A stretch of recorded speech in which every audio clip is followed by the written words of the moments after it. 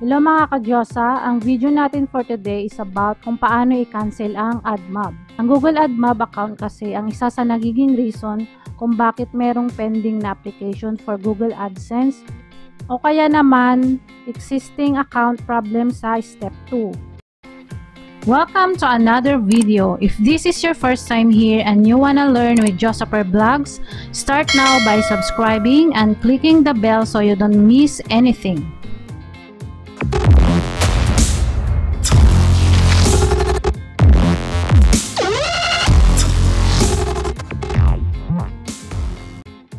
Ano ba ang Admob? Admob is a free platform that gives you a way to earn money by displaying targeted ads alongside your application content. Ito yung platform na kung saan para magkaroon ng ads, yung mga application like example kung makikita nyo sa mga apps is may mga ads, diba? So kaya gumagawa ng Admob account para kumita ang apps na mga ads na pinapakita dito. Isa sa aking client ang nagka-problema o nag-error ang kanyang step 2 dahil sa Admob. Ang problema niya kasi dati is wrong pin entered at para maayos ito, kinakailangan naming mai-cancel ang kanyang existing AdSense account. Upon checking sa kanyang Google AdSense account, para may close namin ang kanyang AdSense, wala kang makikitang close account dito sa kanyang AdSense account information. Ang reason kung bakit wala siyang close account, dahil sa meron siyang Admob account at ito yung naging dahilan kung bakit nung nagpalit na kami ng associated AdSense account sa kanyang YouTube channel is nag-error ang kanyang step 2. Paano ba makancel ang Admob account?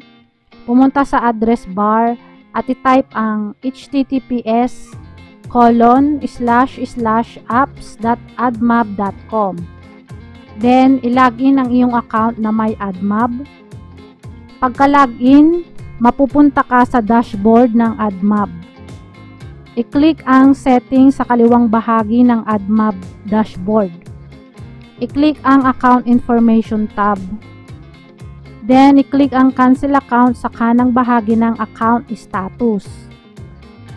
I-click ang yes, continue, kung sigurado ka na bang gusto mo itong i-cancel. And then, mag-select ng reason kung bakit mo ito i-cancel.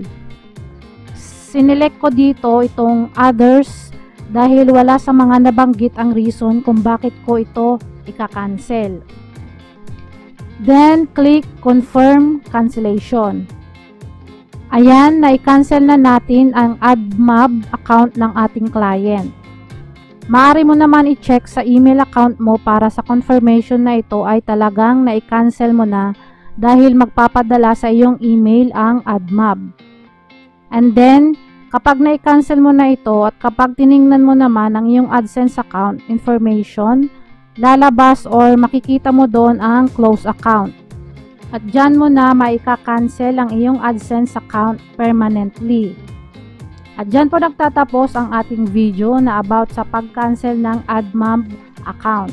Kung may mga katanungan po kayo or nais po ninyo akong makontak, nasa description po ang aking contact details para po sa mga problema sa AdSense or sa inyong pag-YouTube.